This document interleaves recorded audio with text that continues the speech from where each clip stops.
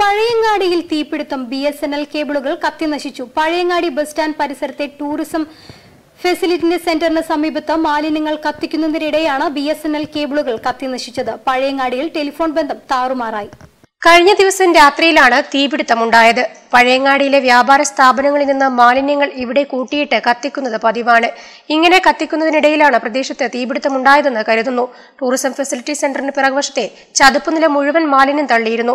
Pazhayangadi bus stand പ്രവൃത്തിക്കായി ഉപയോഗിച്ച cement ചാക്കുകളും ഇവിടെ കൂട്ടിയിട്ടിരുന്നു. മാലിന്യത്തിൽ നിന്ന് സിമന്റ് ചാക്കിലേക്ക് തീപടർന്നതാണ് വ്യാപകമായി തീപടരാൻ കാരണം.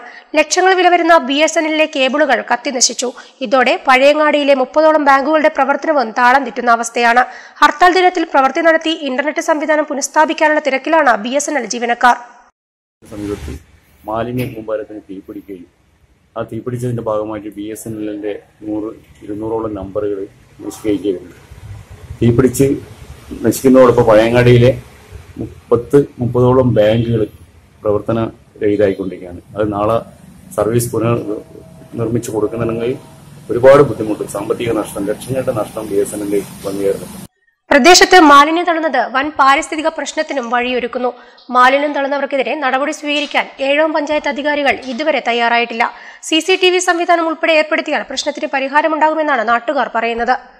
നവമീഡിയ, പഴയങ്ങാടി.